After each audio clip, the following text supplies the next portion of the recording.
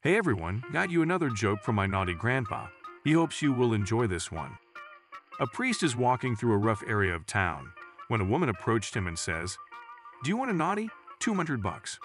"Certainly not," he mutters and hurries on. Soon he passed near another woman who says, "$200 for a naughty." Interested? "No thank you," he replies flusteredly. As he comes near a third woman, she again offers him a naughty for $200, which he of course refuses. Arriving back at the abbey, he happens to stumble upon the Mother Superior. Curiosity gets the better of him and he asks, "Mother, what's a naughty?"